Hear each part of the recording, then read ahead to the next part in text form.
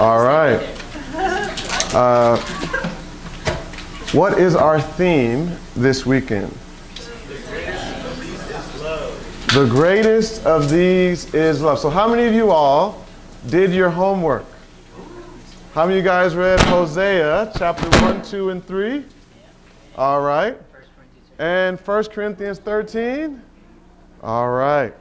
How many of you were blessed for the united prayer this morning? All right, amen. And so we are continuing our quest to understand this topic. So before we dive in, we're going to say a word of prayer.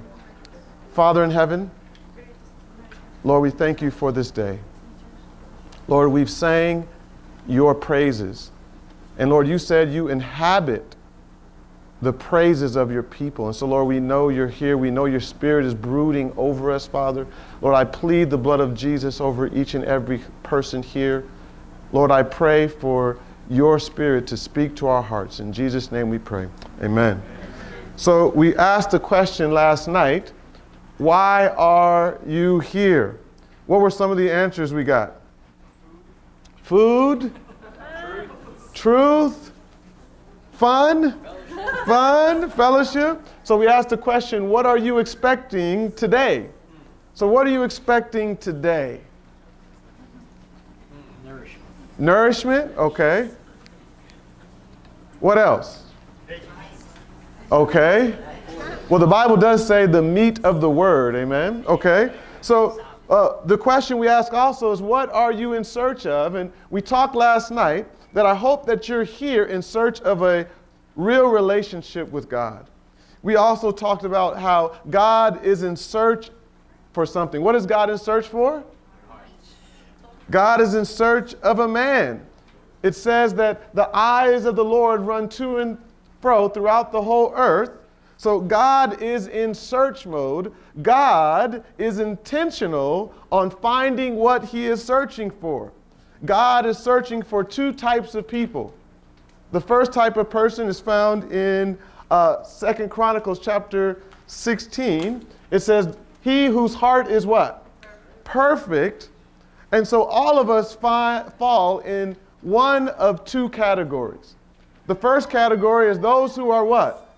Totally committed to God. So I have a question. Is that the mass majority of people on planet Earth, or is that the minority? The minority. And so here we have a dilemma that God is in search, but we have to ask the question, why is God in search of those who are totally committed? What do you think? Why does God need us to be 100% totally committed to him? You can answer, it's okay. Say it again. So he can use us, okay? Anybody else? Not everybody at once. To spread his love, okay? Anybody else? To bless others, anyone else? He wants us to be saved, okay? Well, you know, the Bible says in the book of Revelation, let's go to Revelation chapter 19. Revelation chapter 19. We're going to look at verse 5. Revelation chapter 19. And we're going to look at verse 5. When you have it, please say amen. Amen. It says, and the voice came out of the throne saying, praise our God, all ye his servants, and ye that fear him, both small and great. It says, and I heard, what? As it were the voice of great multitude and the voice of many waters, and as the voice of mighty thundering, saying, hallelujah, for the Lord God omnipotent, what? Reigns. And so Jesus wants to reign on earth. Jesus wants to come back. Did you know that? He longs to be connected with his children again. And the Bible says that he is going to come back. Notice what it says, let us be glad and rejoice and give honor to him for the what? The marriage of the Lamb is come and his. So, ladies that are not married, have you thought about your wedding day? Have you thought about the preparation that's going to go into preparing for your beloved? Men, have you thought about your wedding day? Right? And so Jesus is waiting for the marriage supper, but he's waiting for his wife to what? Get ready. Right? And so notice what it says in verse 8. It says, and to her was granted that she should be arrayed in what? Fine linen, clean and white. And the linen is the what? So Jesus can't come for his bride. Jesus can't come for his people until they are arrayed in the proper garments. And it says, and he saith unto me, right, blessed are they which are called to the marriage supper of the Lamb. And he saith unto me, these are the true sayings of God. So Jesus is waiting for his bride to get ready to enter into holy matrimony. Now, the relationship between God and his people and his creation has been compared to a marriage. All throughout the Bible, the symbol of marriage occurs and reoccurs. And so we're going to look at God's proposal. Now, I remember when I was going to propose to that beautiful young lady back there, my heart was so anxious.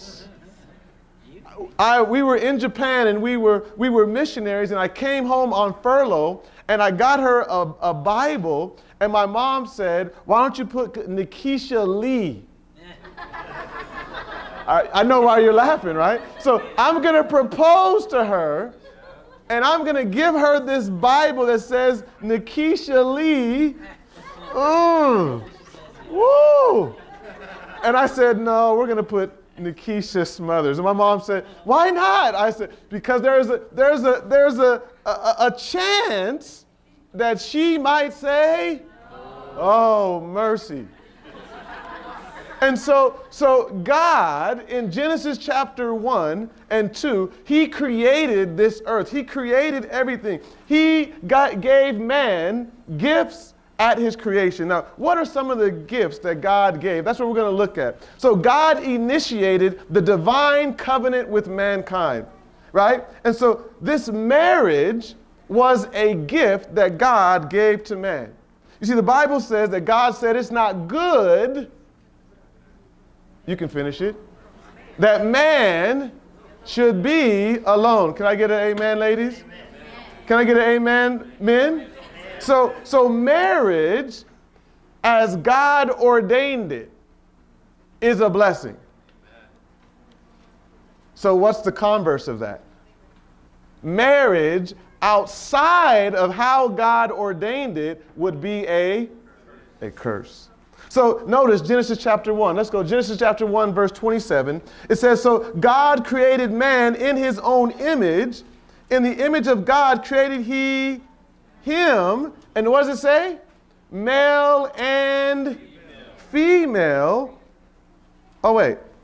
What is God's ordained order for marriage? Male and female. Okay, I'm just letting you know that's what the Bible says, okay? It says, and created he what? Them, verse 28, it says, and God blessed them, and God said unto them, be what? Fruitful and multiply, replenish the earth and subdue it, and God and have dominion over the fish, over the fowl, over the living things that moved on the earth. So marriage was the first gift that God gave to man. Are you seeing this? So the next question is, what is the second gift that God gave to man? So the first gift was marriage. There is a twin that goes with marriage. Can anybody tell me what that is? Sabbath. You are 100%. It's the seventh day Sabbath. Now notice, this is before sin. This is before any Jew ever existed. This is before Mount Sinai. So God gave the Sabbath as a gift. Can you imagine the first day the first full day that Adam and Eve spent with Jesus, their creator, was a Sabbath day. What's today? So the observance of the seventh day Sabbath is a part of that original covenant relationship with God. It says, thus the heavens and the earth were finished, and all the host of them. It says, and on the seventh day, God what? Ended his work which he had made, and he, what did he do? Now, was he tired? Like, man, all that creation, man, just took it out of me. No, it says he rested. It means that he ceased. He had brought it to completion like an artist. He signed his name.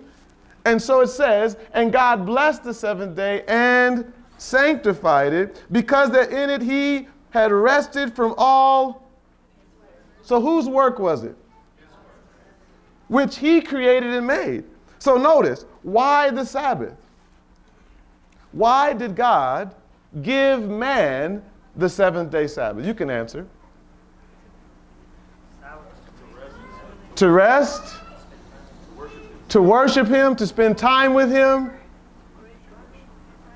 to pray, amen. So notice what Mark 2:27, where are we going? Mark 2:27. Now this is critical because the Bible is very clear. It says, and he said unto them, the Sabbath was made for the Jew. Is that what it says? The Sabbath was made for who? Man, and not man for the Sabbath. Can somebody help me understand that? The Sabbath was given as a gift to mankind. That means women too, right? Man means Adam, means mankind, right? All. And so here it says the Sabbath was the second gift that God gave to man. So now we have to ask ourselves, what's the connection is there between the Sabbath and marriage? You can turn to your partner next to you. I want you to ask them, what do you think the connection is between marriage and the Sabbath? I'm going to give you 1 minute. Go. You got to talk about it. Don't talk to me. Talk to them. Come on.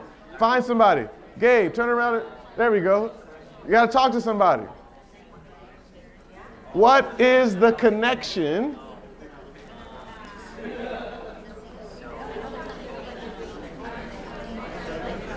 All right, 30 seconds. That's a fast minute, I know. Huh? Oh, okay. All right, so your minute is up. Let's get some answers. Gabby, what did you guys talk about? I just said Sabbath is like growing a relationship between God and All right, growing your relationship. My sister in the back. They're both sacred, right? Yeah. It's holy matrimony. It's holy Sabbath. Okay, anybody else? Nothing should come between you and that covenant. Nothing should come between you and that covenant? Commitment? Quality time? All right. Well, let's look in the book of Ruth, because Ruth chapter 1 helps us to understand what the Sabbath and marriage have to do with each other. Ruth chapter 1, starting with verse 9, it says, now notice, it says that God blanked on the seventh day. What did he do? It says he rested. So notice, so if you don't know the background to Ruth, Ruth was a Moabite. She was not a Jewish woman. She was not an Israelite. She was not a Hebrew. Matter of fact, she was a pagan, right? She was a Moabite, and she committed herself to who? Naomi, right? Her husband died, who was Naomi's son, and Naomi told her, you can go back to your country, go back to your family, go back to, and she said, no, where you go, I will go. Where you die, I will die. Your people will be my people. So she said she was very blank. Committed. She was committed to who? Naomi, and she was committed to the God of Naomi, who was Yahweh, Adonai. So notice what it says. The Lord grant you that ye may find, what's that word? Rest. Chapter 3, verse 1 says, then Naomi, her mother-in-law, said unto her, my daughter, shall I not seek rest for thee, that it might be well with thee? So notice, this rest that we get in marriage, I don't know. Before marriage, I was a little bit restless. Men, right? Ooh, she's beautiful. Oh, she's beautiful. Oh, wow, look at her. And you're seeing all, but guess what? Once I committed to my wife, guess what? My eyes went blind. And now I have only eyes for one woman. Can I get an amen? Amen. Amen. And so, and it has been well with me. Amen. So notice, God says the connection between the Sabbath and marriage is rest. You see, let's substitute the word rest for fulfillment. Let's go back to the same text. She says, the Lord grant you that you may find, what's that word? Fulfillment, right? Let's go back to chapter 3. He says, Naomi says that you may seek fulfillment. So God, in giving the Sabbath, in giving marriage, he says, I've come that they may have life and they may have it more abundantly. So if you want an abundant experience on planet Earth, God has ordained two things for you. Number one, he's given you the Sabbath. Number two, he's given you marriage. So God wants you to experience true fulfillment. It says, shall I not seek rest for thee, that it might be well? So does God want it to be well with us? Notice what Augustine of Hippo said. This is one of the church fathers. He says, thou hast made us for yourself, thyself, O Lord, and our heart is restless until it finds rest in thee. So notice, Adam found rest in his relationship with God first, and then he found rest in his relationship with God and marriage, and then he found rest on the seventh day. It says, thou hast made us for thyself, O Lord. Our heart is what? Restless. So let's go to Matthew now. Jesus makes the invitation. He says, come unto me, all ye who labor and are heavy laden, and I will give you, he says, I will give you fulfillment. How many of you guys want to be more fulfilled in your life? No, and that word fulfillment also means satisfaction, right? So now we're going to look at this portrait of marriage. We're still talking about the greatest of these is love. And so when God created, he separated what? Light from darkness. He separated the day from the night. And day and night, what do you do in the day, gentlemen? Ladies, you work. What are you supposed to do at night? Sleep, right? So day and night. Now, these two things become one because they are they're a unit. So God is trying to show us through creation that in the same way that day and night are separate, but they're a unit. It says in the same way man was to become what?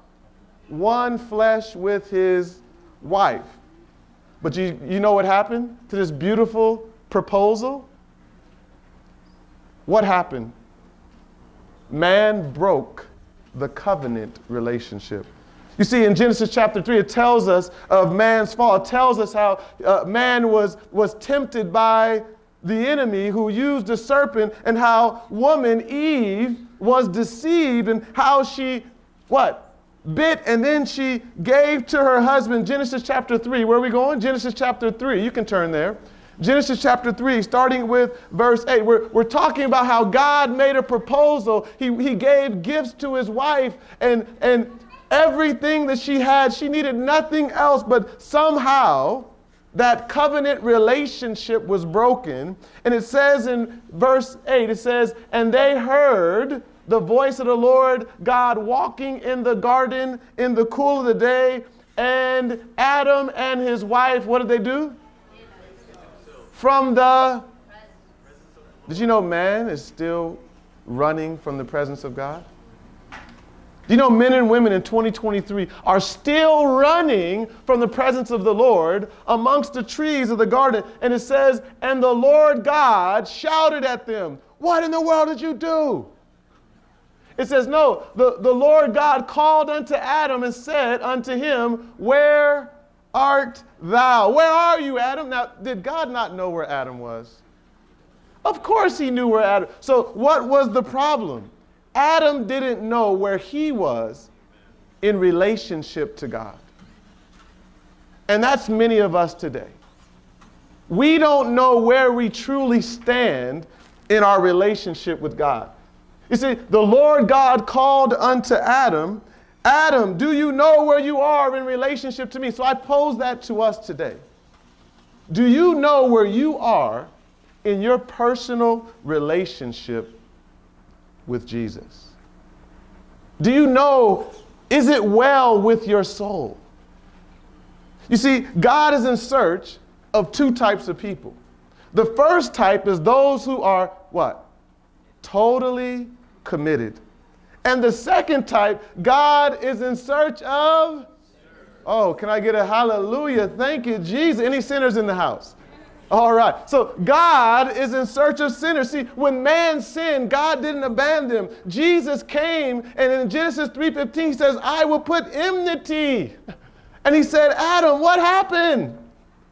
Now, ladies, Adam, just a few verses before, says, Eve, I am going to die for you. Eve, I'll swim the oceans. I'll climb the highest mountain. I will... And then the presence of the Lord came. It says, and the Lord God said, behold, the man is become as one of us, knowing what? And it says, and now lest he put forth his hand and take also of the tree of life and eat and live. Now, does anybody see grace in that statement? Show me grace, please. Some people say there's no grace in the Old Testament. I'm like, it's right in front of you. Please. So so we won't be perpetually in our sin. Ah. God said, no, we got to take that away because he'll definitely be not happy. So those, he said, because God is love, and he said, if they eat of the tree of life is going to perpetuate them in their sinful, fallen condition. And so it was actually mercy. He says, no. You can't eat this in your current condition. You can say amen. That God is merciful. So he says, so he drove out the man. And so now we have the proposal. Now we have the broken covenant. And now there's the first broken family in human history. Anybody come from a broken family? If you're a human, you have to say yes, right? And so now that word drove out means that God divorced, God cast out, God put away, and it says, and a flaming sword was turned every way to keep the way of the tree of life. You see, this was the first broken home. Do we struggle with broken homes today? That's only in North America, right? That's only, oh, no, you mean from where you come from, they have broken homes? Oh, absolutely. You see, we live on a broken planet. And so notice Jeremiah. Let's go to Jeremiah chapter 3. Notice Jeremiah chapter 3, and we're going to look at verse 14. You see, the Bible says that when man turned from God, when man broke the covenant relationship, how did God treat man? And so from Genesis all the way to Revelation, you have this succession of falls, this succession of pain and brokenness. And so notice what God says. He says, Turn, O backsliding children, says the Lord, for I am. Woo! Y'all get it later. He says, even though you are backsliding, even though you are in sin, even though you are an abomination, he says, guess what? I am still committed to you. Wow. He says, and I will take you one of a city and two of a family, and I will bring you to Mount Zion. Mount Zion is the city of God. And so he says, even though you're sinful, even though you're rebellious, even though you want nothing to do with me, I am a man of my word. Notice what Isaiah chapter 54, verse 5 says. Notice what it says. It says, for thy maker is thine, what's that word? Husband. The Lord of hosts is his name. He's saying, you don't know me. You might not even be seeking me, but guess what? I am your husband, and guess what? I am the Lord. He says, and guess what? And thy Redeemer, the Holy One of Israel, the God of the whole earth shall he be called. So guess what? The Creator, the Sustainer. He says, I'm married to you. But we don't believe that. We can read the words, but our experience, like, what about all the pain? What about my sin, you know? I'm in rebellion. What about my sin? What about my addictions? What about the mask that I wear, you know, when I go out to this group, I'm, hey, care group, hey, happy Sabbath. And then I go over to this group, I'm like, hey, let's get it in. So God, how does he deal with my hypocrisy? How does he deal with my stubbornness? And can he break through to who I really am? If he really knew who I really was, would he still love me when I'm angry? Somebody saying, oh, you can. Okay, so I'm no angel. So the question is, how does God treat the sinner? You see, what is God searching for? What is God searching for? The committed, totally, and the sinner. So you fall into one of those categories today. Either you're totally committed, right? Or you're not there yet. Or you might be on the other spectrum. You are totally in rebellion. And the only reason why you came here is because somebody was like, you coming. God is in search of a man. God is in search of someone who's totally committed. God is in search of sinners. What does that say? That's a song. I think it's Depeche Mode or somebody like that. And it's interesting. Man sings his pain. Man glamorizes his misery. Man posts for the world to see their filthiness. But guess what? In spite of that, God says, there's something you're missing. No matter where you go, no matter what you do, no matter how much money or how much, whatever it is you've set your heart on, that can never, ever fill the void. So what we're going to do now is we're going to have a breakout session. So if you look in your program, session 2, page 5. So let's see. I want you to get in groups of 5. No. That was last night. We skipped that one. So page 5, and these are the questions. Why do you think God gave the institution of marriage to mankind? Is the world restless today because of the misunderstanding and misinterpretation of God's two original gifts in marriage and the Sabbath? How can the reinstitution of these two gifts make a difference in our lives today? Does this truth help you in your personal walk with God? If so, how? So I'm going to give you, what time is it? 10:20. And we're supposed to be done by what time? 10:30? No. Yeah, 11 o'clock. So we're going to take 15 minutes. How many minutes? And in your group, I want you to bring your Bibles. I don't want you to just give your opinions, right? I want you to bring Scripture into your discussion, right?